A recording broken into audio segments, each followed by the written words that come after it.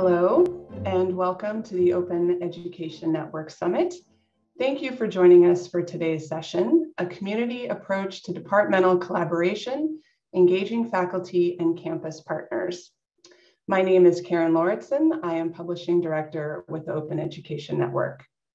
If you're not familiar with the OEN, we are a community of higher education organizations working together to make education more equitable, accessible, and affordable through open education. You can learn more about us at open.umn.edu/OEN. I will go ahead and drop that link into the chat. Before we go any further, as many of you know, the OEN is based at the University of Minnesota Twin Cities. The campus is located on traditional, ancestral, and contemporary lands of Indigenous people. The university resides on Dakota land ceded in the treaties of 1837 and 1851. We acknowledge this place has a complex and layered history. This land acknowledgement is one of the ways in which we work to educate the campus and community about this land and our relationships with it and with each other. We are committed to ongoing efforts to recognize, support, and advocate for American Indian nations and people. Please feel free to acknowledge the Indigenous people to whom the land you are situated on belongs in the chat if you feel so inclined. And with that acknowledgement, I'll hand things over to Lauren Ray from University of Washington. Lauren is a member of the Summit Planning Committee who will introduce the session and monitor the chat. Hi, everyone. So as we begin the session today, we'd like to share a few important details with you. So the webinar today is being recorded. For that reason, you have been muted. The video, transcripts, and slides will be posted to the OEN 2021 YouTube Summit playlist after the summit has concluded, and I will pop that link in the chat here.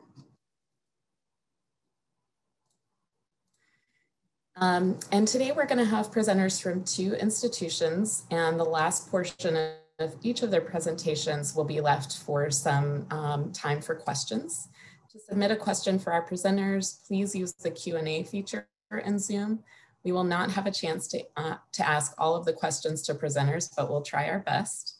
The chat will be a space to share additional comments or reactions. We are committed to providing a friendly, safe, and welcoming environment for all attendees. You can learn more about our community norms at the link that I'm about to drop in the chat, which is z.umn.edu/summitcommunitynorms. There's that link. Please join us in creating a safe and constructive space. The hashtag for the summit is #OENSummit21, and you can join us on Twitter at @OpenEd_network. And now please join me in welcoming today's presenters. So we have Mandi Goodset, Performing Arts and Humanities Librarian, OER, and Copyright Advisor at Cleveland State University.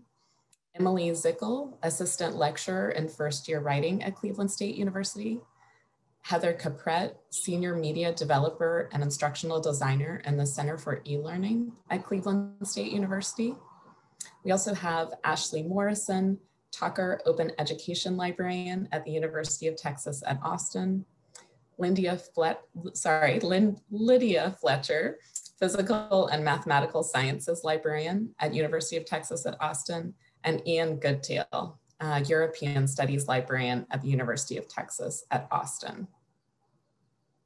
So welcome, presenters, and take it away. Thanks.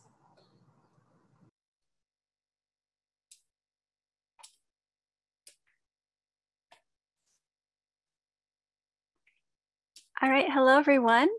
Thanks, Lauren, for that great introduction. We're really thrilled to be part of this wonderful summit. My name is Mandi again, and today Heather, Emilie, and I are going to be talking about a program that we implemented in August of 2020 and May of 2021 to increase the number of faculty advocates on our campus. The program, which we called the Textbook Affordability Summer Symposium, and which was coordinated by our OER committee and funded by our provost office, involved a training component, a faculty OER review component, and various faculty advocacy elements. So next slide, please. All right, so our library has been offering small grants for adoption and creation of OER since 2016, and we've had pretty good success with that. We've had dozens of faculty participate now. So why were we interested in creating something new? Well, first, and some of you may have experienced this if you have a little bit of a more mature program. Initially, our grantees tended to be early adopters on our campus, those who are already willing to say yes to things. We're doing creative and exciting things with students in the classroom.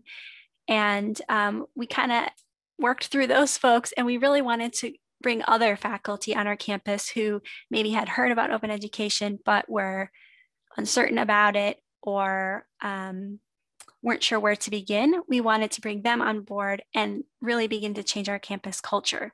So to do that, we needed a program that was accessible to a lot of faculty and had an educational element so that they could learn the information they needed to know.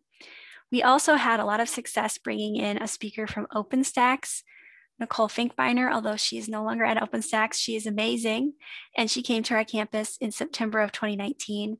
And she spoke with faculty, administrators, students, librarians, department chairs, instructional designers, and others. So pretty much everyone we could get her in front of. And she raised a lot of excitement about open on our campus. So we really didn't want to lose that momentum. So we needed to offer something new that faculty could sign up for and participate in. Finally, we had started to get applications for our grant program. And I'm curious what you all think about this. We had faculty applying who didn't necessarily understand what open education was about. They were making assumptions about maybe the library just buying material for them as part of their grant, or they weren't really aware of what resources could replace their commercial textbook. And so it became really kind of awkward and difficult to decide whether to award them grants or to have a fruitful grant project. So the symposium was kind of a scaffold. It was a learning opportunity, a chance for faculty to see what was out there before applying for one of our grants. Okay, next slide. So to make this symposium happen, here are some of the steps that we took. So together, our OER committee, which is made up of a lot of stakeholders from across our campus, created a proposal for a symposium, and we brought it to our provost office. And we were pretty bold. We asked for $600 per participant stipend with up to 20 participants. And we were really thrilled and excited when the provost accepted our proposal and agreed to fund it. And we'll talk later about what to do if you don't have such good fortune. We initially planned to offer the program in person in May of 2020. But we were forced by the pandemic to move it online and postpone it until August of 2020. So that gave us a little time to develop the curriculum completely in our learning management system, Blackboard, and then promote it as much as we could to our faculty. We were blown away by the response from faculty. We usually don't get, honestly, really a lot of participation. And we had, for 20 slots, almost 30 faculty apply, so we couldn't even give a slot to everyone. So we reviewed the applicants, and if you're interested in the rubric that we used, we can share that with you to choose 20 faculty. And then each participant sent us their syllabus so that a librarian could review it and map it to affordable resources, which I'll explain in a moment. Then the participants completed some Blackboard modules over the course of about 3 weeks. And then they had the rest of that academic year to meet the other requirements of the symposium, like adoption and presenting, which Heather will describe a little bit later. Okay, next slide. So our first symposium was so successful, we were excited to get funding to offer it again just this past May. So the Blackboard component just finished. So here are how the tasks I described fall on a timeline for our 2021 planning. So you can check that out later in our slides. Okay, next slide. So what were the elements that composed our symposium? We'll talk about that next.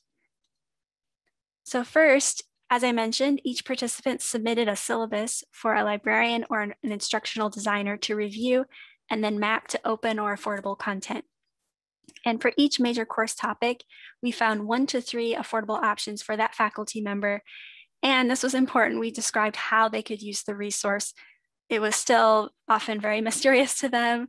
If we just put CC by, that didn't really tell them enough information. And they often confused openly licensed and library licensed content. So we could actually explain, here's how you can use this item. Credit goes to my colleague, Ben Richards, for developing the syllabus map document that we used. It's openly licensed and it will be in a folder that we will link to at the end of our presentation if you want to use it as well. Many faculty, as we'll discuss later, decided to use one or more of the OERs we provided for them on their syllabus map to replace a commercial textbook. So this part of the symposium was really successful. So now I'll turn it over to Heather to describe how the other symposium elements worked in more detail. Hi, everybody. I just want to jump into the Blackboard course so you get a visual of what it looks like. This was the first part of our symposium that we had participants go through. It was a Blackboard course with 4 modules. And in the first module, we explained what OER are, what's open pedagogy. We introduced them to Creative Commons licensing and the 5 rights that come with those 6 licenses, and talked about other affordability issues. In module 2, we had our participants review one of the OER that was mapped to their syllabus topics by their subject matter librarian. And if they chose an open textbook library book, we made them use the OTL rubric for their review, which was developed by BC Campus. Mandi would help them publish their review on the OTL site. And then in the third module, we had them create a course alignment map for just one module, where they looked a little bit more in depth at their OER or affordable learning material and selected chapters or pages or particular article that supported their measurable learning objectives and their activities and assessment types. In module 4, we had them write a final report where they talked about how their perspective and knowledge of OER may have evolved or changed over the 3 weeks of the course, to talk about how they're going to implement their OER or affordable learning resource in their fall and spring courses, and also talk about how they're going to advocate for the use of that OER or affordable learning resource with other faculty in their department who may be teaching the same course, but different sections of it. And some of them talked about how they were going to advocate for OER use in general within their department. So I don't have a whole lot of time. You do have all the contents of this course in a Google Drive folder, which we'll share on our last slide. But I wanted to just introduce you briefly to the structure of our modules. We always had a module organizer at the top that listed our learning objectives for them, followed by a to-do list of the types of activities and any assessment types and when they were due, to keep them on track over the 3 weeks. This was followed by a link to an asynchronous discussion forum in Blackboard. In the first module, we used this for introductions, and they could talk about past experience with any OER or open pedagogy, or what their hopes or aspirations were. In subsequent modules, the other 3 modules, this was used as a place where they could post questions for us about the module content. It was also a nice place for us as facilitators to post follow-up resources for them from our talk within live Zoom sessions. So the types of resources we might post there are like links to the OER Commons license selector for people who are interested in writing their own OER. We had 3 Zoom sessions, and these were informal question and answer sessions. We invited participants to introduce themselves. This added a nice social presence to the course, which is part of the community of inquiry framework in online learning. And so they would turn on their webcams. We'd get to see their faces, hear their voices. We could hear frustration in some that were trying to advocate for the use of a specific OER textbook, say in organic chemistry, or the aspirations and hopes of another who wanted to write their own OER following the symposium. We had one medieval philosophy instructor who wanted to take writings from the Internet Archive and do his own modern interpretations of those in press books. So this was a really nice component to the course. And I don't have a lot of time to really dig into the content, but I will say that we took advantage of other people's freely available OER resources, which are very thankful for.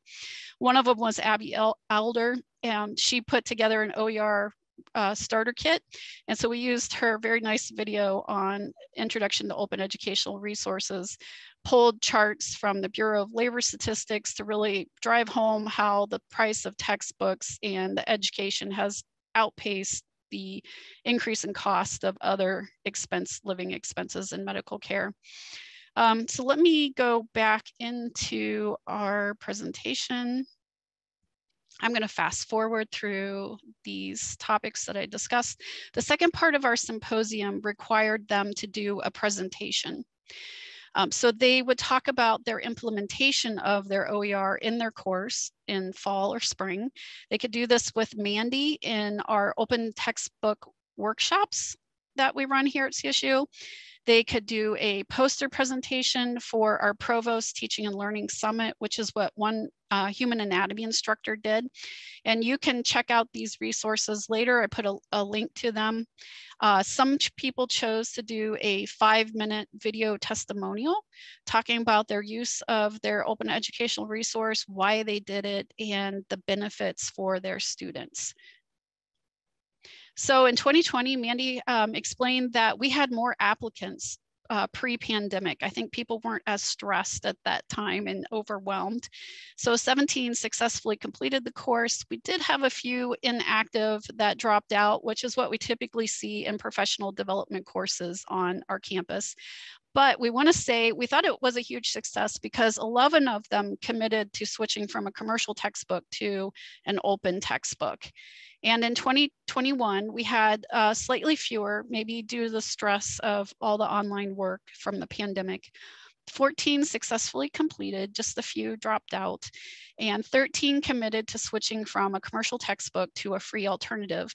And I'd like to add that 4 of them chose a textbook in the open textbook library, and one of them chose an organic chemistry textbook in LibreText.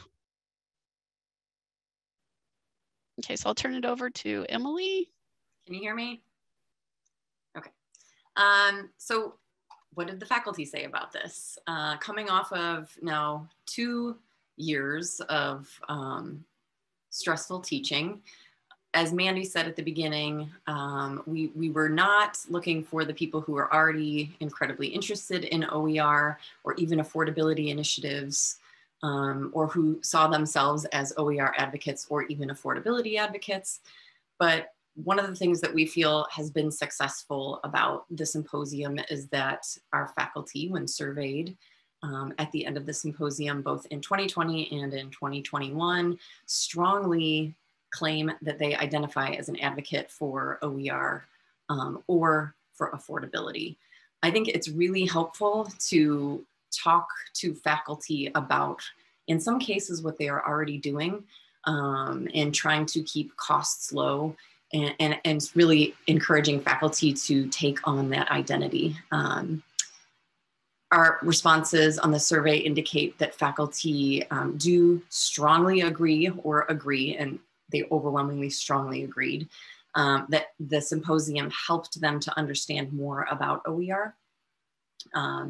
And that they were walking away from the symposium with some useful ideas on how to promote affordability in their own courses. So we do feel that we have maybe pushed the needle a little bit into maybe engaging some of the toe dippers, the people who are curious, but haven't really taken the plunge into fully exploring OER to change their minds a little bit.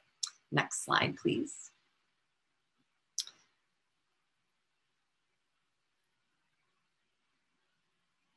Oops. There we go. I think we skipped one. Did we just skip one? Yeah. So the things that the participants liked the most based on the exit surveys were the email communication with us and email communication could mean direct emails from our Outlook accounts or emails through the Blackboard course management system announcements, and also the Zoom sessions. And the OER review assignment is something that participants found to be quite helpful. That was one of the early assignments where they used the materials that were mapped to them from the librarian, and then they reviewed it. And participants also very strongly reported liking the module page overview. If you are ever to do something like this on your campus, I think this is useful information to have. And Heather showed you one of the module overview pages. Next slide, please. Some things that maybe were not incredibly helpful. These were the responses that didn't rate overwhelmingly high among faculty responses, were that the discussion posts weren't super useful to faculty. The course map activity and the final report were long and challenging assignments for faculty.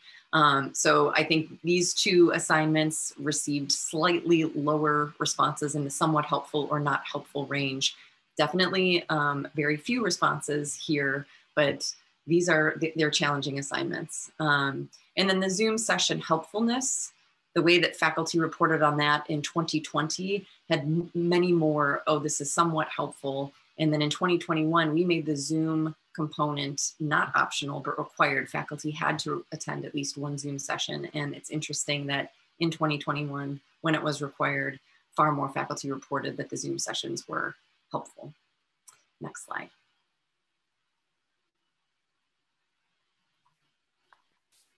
Well, there's no guarantee that we'll ever be able to offer this again.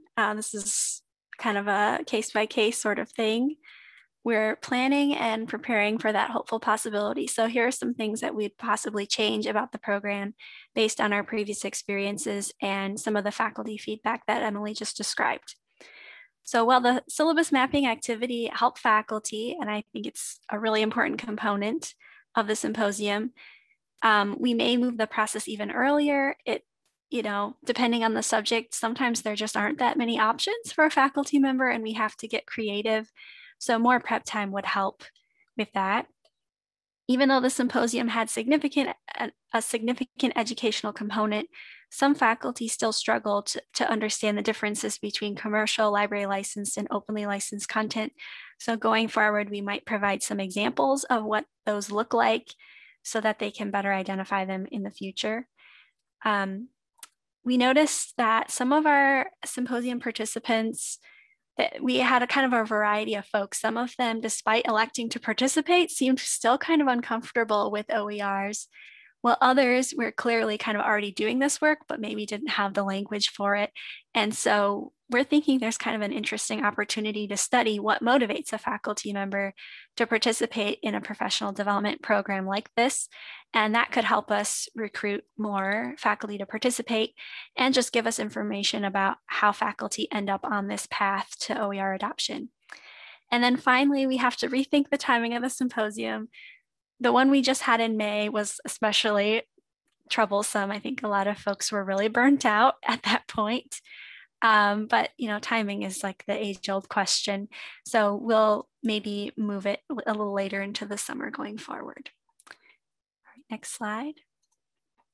So if you're interested in offering a similar program on your own campus, here are some recommendations based on the lessons that we learned offering our summer symposium. First, I'm sure some of you are thinking, well, we don't have funding to give faculty $600 each. That's okay. Something like this is still possible for you. There are lots of examples of learning circles, communities of practice, communities of inquiry, things like that, that have been successful even without the incentive of funding. So I don't know if Cheryl Coulier is here, but she has a great example on her campus. Maybe she'd be willing to share information about it. But think about on your campus, is there some sort of credential or credit option for faculty development?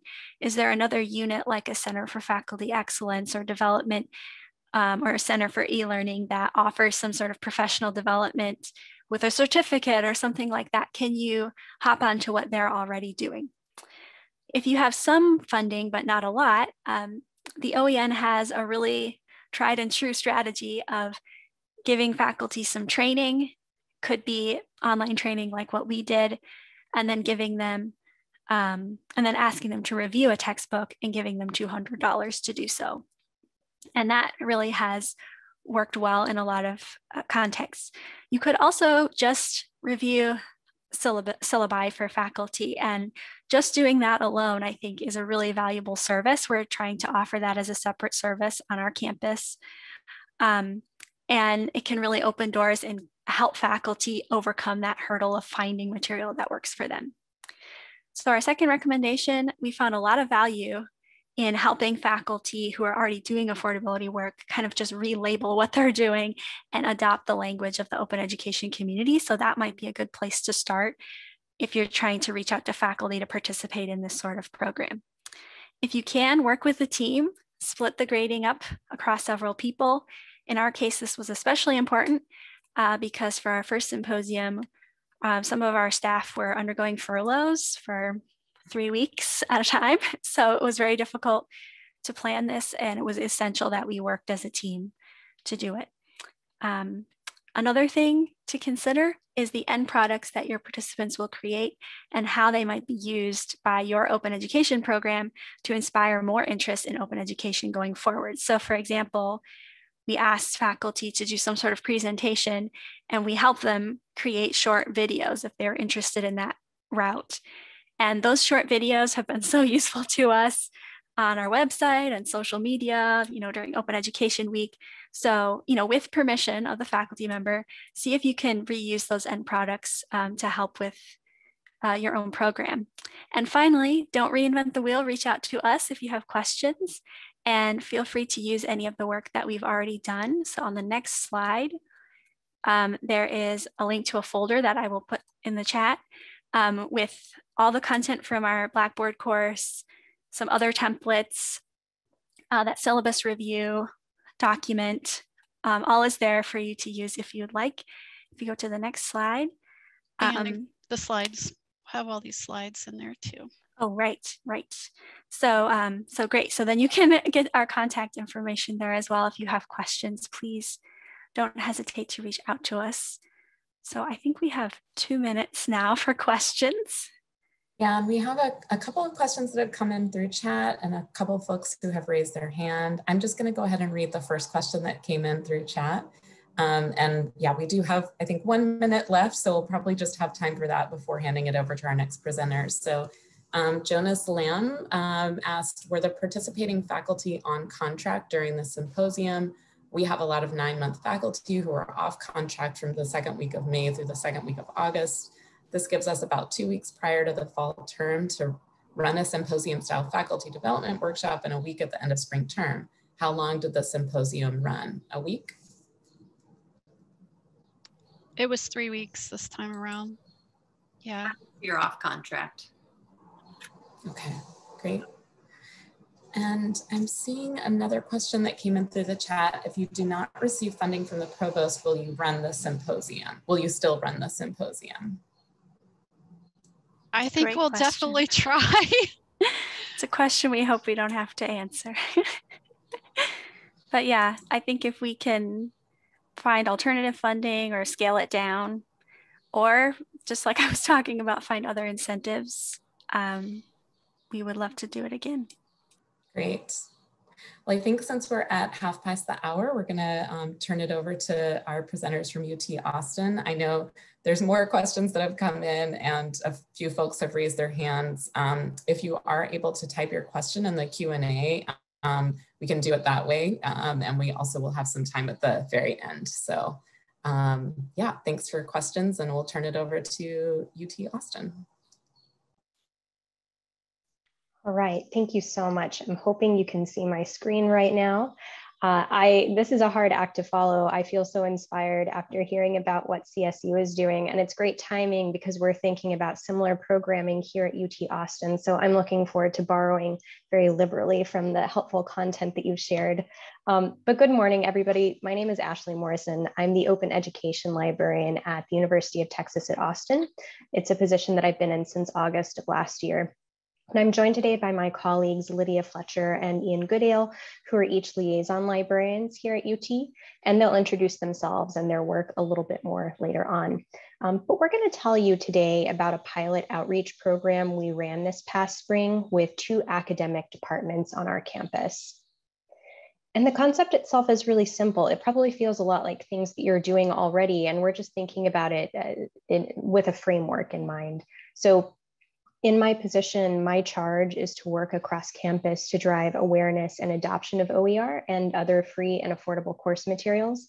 And at an institution the size of UT Austin, with more than 3,000, almost 4,000 instructors across 13 colleges and schools, the prospect of even knowing where to start with outreach was pretty overwhelming for me when I was getting started, as I'm sure it has been for many of you too. And this felt compounded in some ways since I've been working remotely the entire time I've been in this role. So I don't get to table at new faculty orientations and other events the way that I hope I will in these after times. But as I began my regular activities supporting instructors who found me or who I'd met organically, I wondered how I could make meaningful progress introducing myself and making instructors aware of the support that I could offer when it's not feasible to just send an email to everyone saying hi.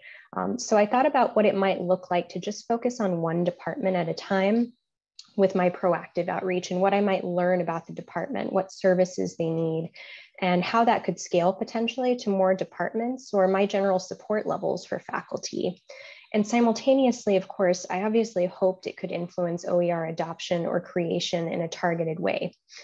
I also want to note upfront that piloting this outreach strategy didn't mean dropping other timely opportunities, whether they came to me or I saw a good reason to contact a faculty member. So when I saw new textbooks that I thought a particular instructor might be interested in, I still did my outreach to them, and I kept accepting every opportunity to present that came my way, regardless of the department. This was really only about focusing my time to be proactive in a way that worked well for me. But to execute this plan, it was really important to partner closely with the liaison librarians who support each of our departments on campus. So at UT, liaison librarians serve as the subject specialists for an academic department, and it's a one-to-many relationship in which a liaison generally supports a few related departments, their faculty and their students, in addition to collection development responsibilities. And they know their departments and faculty really well. So they would be key to identifying departments that would make good candidates for this type of outreach, especially in a pilot phase, and for successfully connecting with faculty and leaders within the selected departments. So this was truly a collaborative effort that couldn't have happened without strong liaison librarian support. So to identify which department we wanted to work with for the pilot, I asked all of our liaison librarians to fill out a short Google survey for up to 3 of the departments that they support.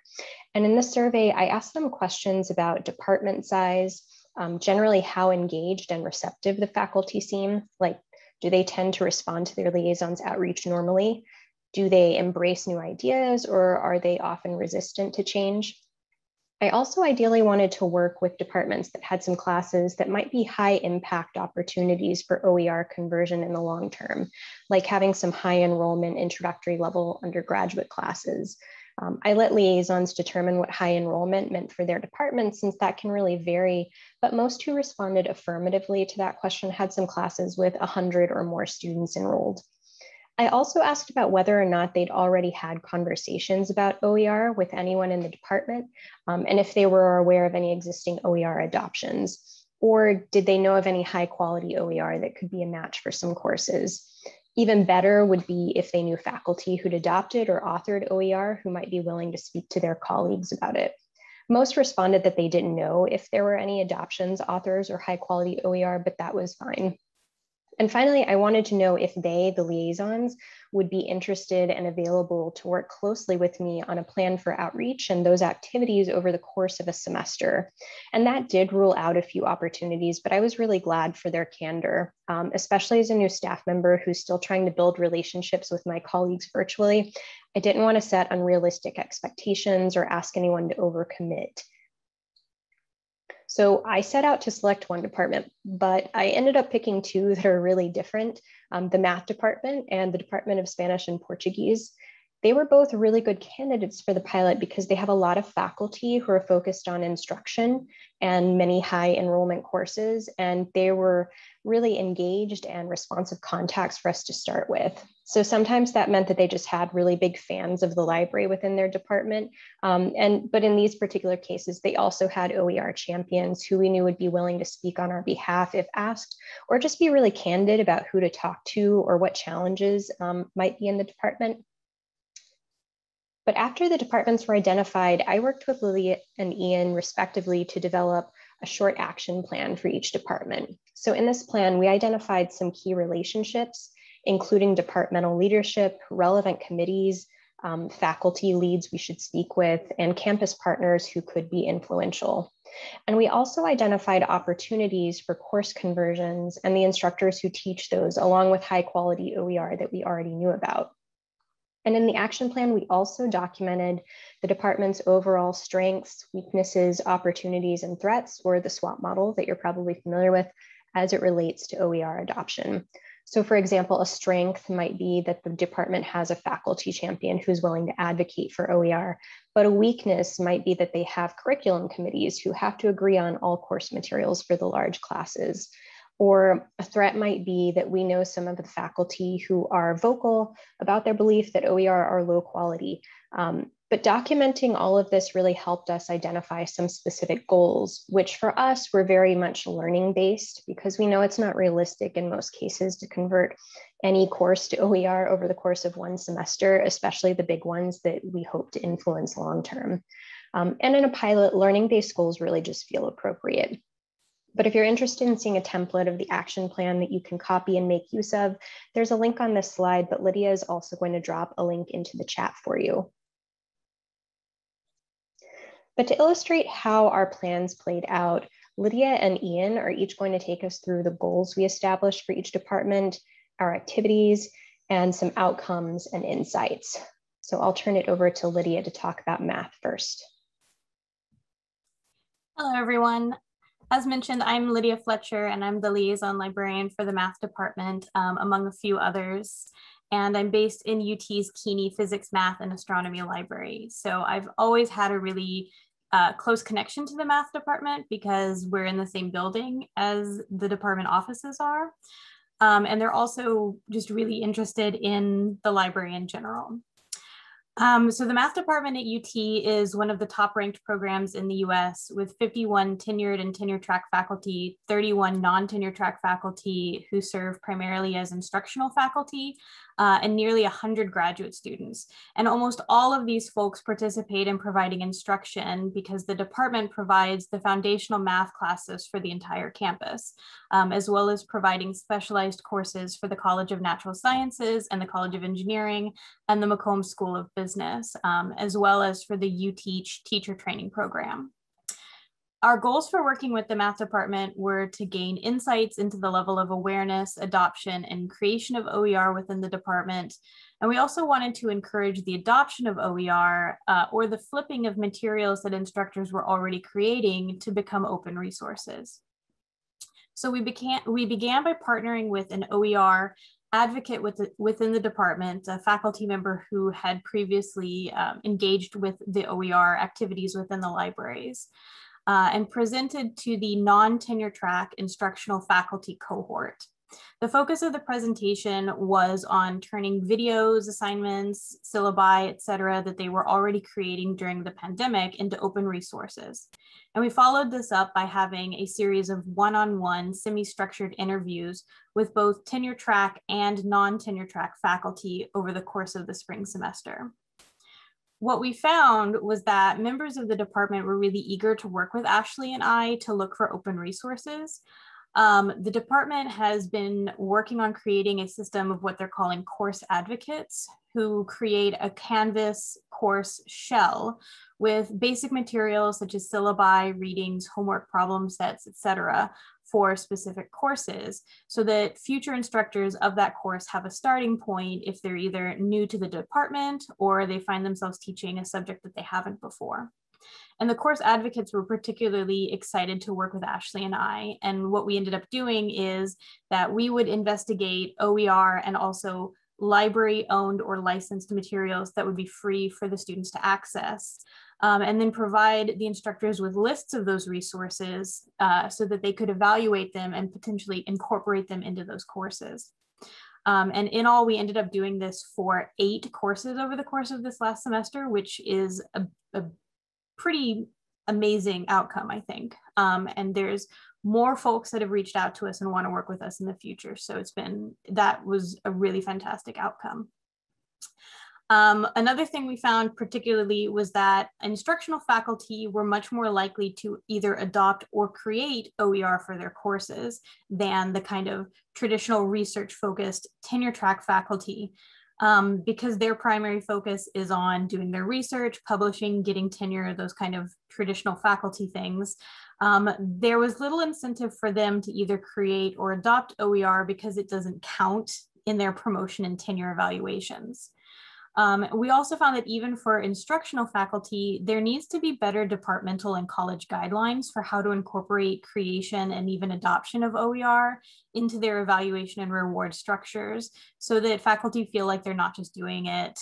I don't want to say that they're not just doing it for nothing, because there is so much benefit to doing it, but if it's not recognized, then I think that there's kind of less of a drive. You know, if it's something that you get recognized and rewarded for, then I think that makes it even more likely faculty will jump on board. And over to Ian. Yes, thank you. So again, my name is Ian Goodale. I'm the European Studies librarian at UT. So similar to Lydia, I'm a liaison librarian, both through the Department of Spanish and Portuguese, as well as a number of other departments on campus that cover pretty much the entire European continent, kind of into Eurasia and Eastern Europe as well. So this department is a bit smaller than the Department of Mathematics, a much smaller graduate student cohort, but it's still very influential on campus, particularly with its undergraduate Spanish language courses, and to a lesser extent, its Portuguese courses as well. So a lot of the OER that's been created, we found, has been created around these Spanish language courses to help undergraduates as they progress through the accelerated Spanish language program that we have here on campus. So our goals in approaching the department were pretty similar to the Department of Mathematics. We wanted to gauge current interest in activities related to OER within the department, and then see if we could promote adoption of additional OER materials by faculty members as well. So we started with some outreach to individual faculty members and different coordinators within the department. And we found that just emailing people individually from a list that Ashley and I developed together based on some of my previous relationships with faculty members, and then research into current OER champions in the department as well. So we just targeted a list of people and sent emails out to them. From those emails, we got a number of different Zoom meetings. Obviously, everything is still remote here. So we met with faculty members, we met with the department chair of the department as well, and then some others, various coordinators and people in other roles within the department. And then we also were able to, by speaking with the department chair, get a presentation for the entire all of the members of the department at a meeting for faculty, which was a really great opportunity, both to speak about what we were doing and what the pilot was, as a way to outreach to people maybe we hadn't contacted individually, as well as just to hit home various library resources and how we're here for the department as well, maybe trying to reach out to some faculty members who have not developed strong library relationships yet. So our insights that we got were that OER is already very widely known and respected within the department. As I mentioned, they have a very large corpus of OER materials that they've created for their Spanish language courses, and then to a lesser extent for their Portuguese materials as well. And faculty are very open to discussion and consideration, both around their current OER and then adopting other OER materials in the future as well. There's a pretty strong culture of accepting and valuing OER work within the department. So it seems like there isn't too much concern about, getting value from the department as people seek tenure, things like that for OER. There's a very strong culture around that already. And I think I'll pass it back to Ashley. All right, thank you, Ian, and thank you to Lydia as well. I'm going to wrap us up by talking about a few of the takeaways that we had from this process.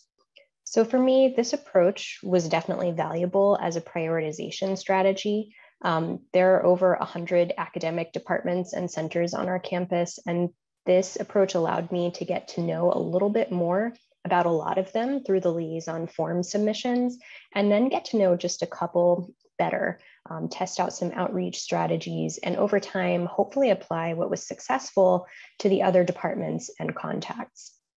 Practically speaking, it also helped me personally feel a lot more organized and productive. I think that for me, doing a little bit of outreach across dozens of departments without a particular goal just wouldn't have felt as useful or satisfying in my first year in this position. So it was definitely something that I appreciated on that level. I also think that the departments we selected allowed us to get engagement quickly because of the great relationships and the high level of trust that our liaisons already had. There were engaged faculty and staff in all kinds of roles for both departments. And math in particular had a really active and vocal faculty champion that gave us the scoop when we needed it. And for Spanish and Portuguese, we also had access to a campus partner with a deep level of knowledge of past conversations about OER and the response to it that allowed us to tailor our approach in addition to all of those other great faculty relationships that Ian had. And the tactics that we used for each department were valuable in different ways. In particular, structuring the outreach for the math department as semi-structured interviews was one of the most useful tactics that I found in this. Getting IRB approval to make it a formal study is always kind of a pain, but it was worth it for us because these interviews served a few purposes for us. They raised awareness of OER and the specific services that the library can offer around that, while also helping us better understand the needs of those faculty. I think this is a structure that I'll continue to use because it was a good guide for our conversations. And again, I think that framing it as a study made those math faculty more interested in talking to us than they would have been if we'd positioned it as openly as Ian and I were able to with Spanish and Portuguese faculty. It was a different approach for two different departments, but I think that for some, the semi-structured interview approach would work well. And finally, the duration of the effort felt about right. We're running into the summer semester with our math department interviews. We have one right after this, but that's largely because we didn't get IRB approval until well into the spring semester with delays in that process. However, I'll note that limiting outreach to one department at a time would probably be wise. I found myself focusing on one department at a time naturally, so I would kind of unintentionally halt outreach and progress with one department while I was working on another. So that's a change I'm likely to make. But overall, this is a model I do intend to continue using during our long semesters. I think it'll be reasonable to continue selecting one department to focus in the spring and fall until I run out of good candidates, or otherwise seem to reach a saturation point on our campus, which at its size is not likely to be anytime soon. So that's really all that we'd planned to share for today. We should have about 10 minutes left, and we're happy to take questions. Feel free to keep sending them in the chat and we'll respond to them that way if we need to. And I know that there are plenty of questions that we didn't get to from the CSU group. So time permitting, maybe we can come back to some of those too. Wow, thank you so much. I'm like furiously taking notes and also trying to work as facilitator. This was so engaging, everyone. Thank you. So I'm seeing one more question that came in through the Q&A. So Maria Sclafani, apologies if I'm mispronouncing that, said, I'm sorry if I missed this, but what was the status of OER at UT Austin before this pilot focusing on 2 departments? Yeah, that's a great question. So I would say, I remember Mandi maybe talking about their program being pretty mature at CSU. Ours is slightly less mature. We've had an OER working group on campus for a few years, but I think or hope at least that it has helped to have somebody in an open education librarian role, which I mentioned I've been in since August of last year. So I've been able to serve as coordinator for a lot of those efforts that were taking place previously. And the way that I think most faculty on our campus would have heard about OER before outreach programs like this one would be through a few ways. One, obviously conversations with their liaison librarians, like we were just talking about. There's a pretty high level of familiarity and comfort, I think, among our liaison librarians as a group in talking about OER. So that's one way. We also, that OER working group had been hosting and continues to host a series of workshops on topics related to OER, some really foundational ones like a 101 course, but also more hands-on ones like searching for OER, applying open licenses and understanding copyright, that sort of thing. So I would say we were less far along than some of the exciting things that I hear at CSU, but it's only because we're a little bit newer to it and we haven't had somebody in a dedicated role until pretty recently. And if I can just add something. So I've been on the OER working group since it was started, and that was about 3 and a bit years ago, I think in 2018. And so, yeah, we worked closely with things like the Faculty Innovation Center on campus to get the word out about what we were doing. But we did rely a lot on the liaison librarian contacts with the departments to promote those things. And we had a lot of success with those, but having a dedicated position has definitely made it so much easier, because the working group was comprised of people who had other jobs, and OER was something we cared about, but did not always have 100% time to dedicate to it. So having Ashley around has made it so much better in terms of keeping the momentum of that going. But yeah, a lot of the efforts into OER were very dependent on the liaison librarians and their comfort level in doing that with their departments. So I, for example, was really excited to kind of work with my departments, and physics and astronomy, which are 2 others that I work with, were already really excited. And math has kind of been one that's been slower to get there, but now there's a lot of momentum there. So yeah, I think having a model where you have a functional specialist and then the liaison librarians able to work in tandem on different aspects of that is really going to change the game for us. Yeah, I think having a specialist like Ashley too also, helps avoid people getting into departmental silos, which might happen if you have liaison librarians being the primary contact for this type of thing. You could easily have people just kind of getting into their own subject areas without kind of bridging the gap and speaking with other people across campus, engaging with OER in different ways. So it's really great to have someone in Ashley's position to help avoid that as well.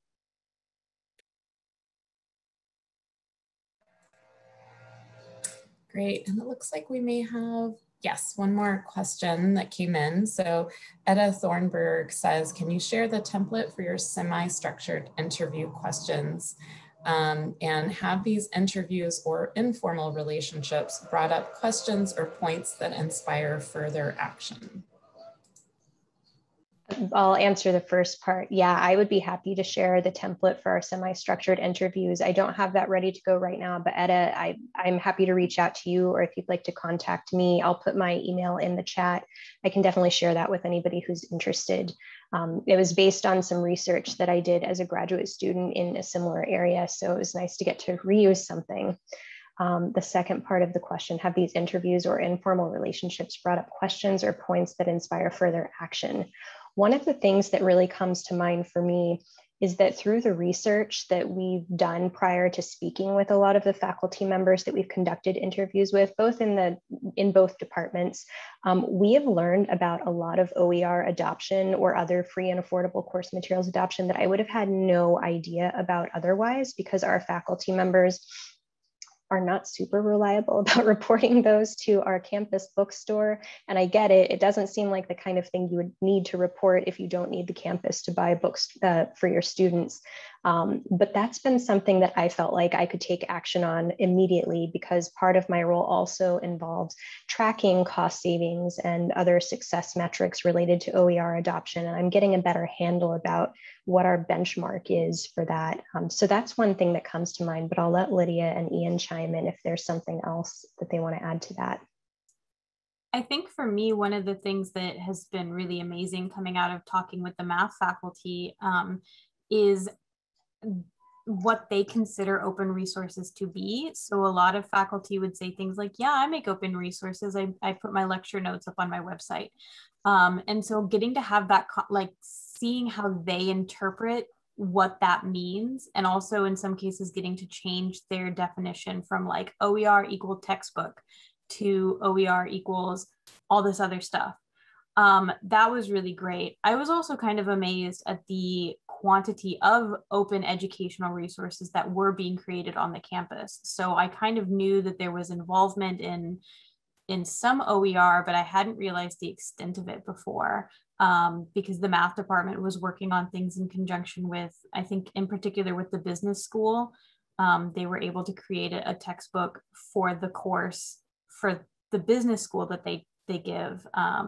And so it was really enlightening to me to see kind of the extent of their adoption and involvement and interpretation that I hadn't fully realized before. So it's been a great experience in my learning more about a department that I've been working with, but in a very different way, clearly, for the last few years.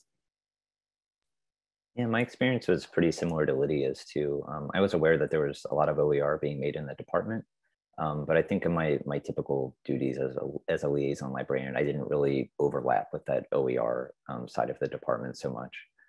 You know, I would do embedded instruction sessions and orientations and help develop the collections and things like that. But I wasn't really directly speaking to faculty and lecturers in the department about the OER work that they were doing. So being able to get my name in there and get an inroad and start to speak to them about this other aspect of their work was very rewarding. Thanks, everyone. So I know we just have a few minutes left, and I noticed that Ronica Rooks raised their hand a while back. So Ronica, do you want to unmute yourself and ask a question?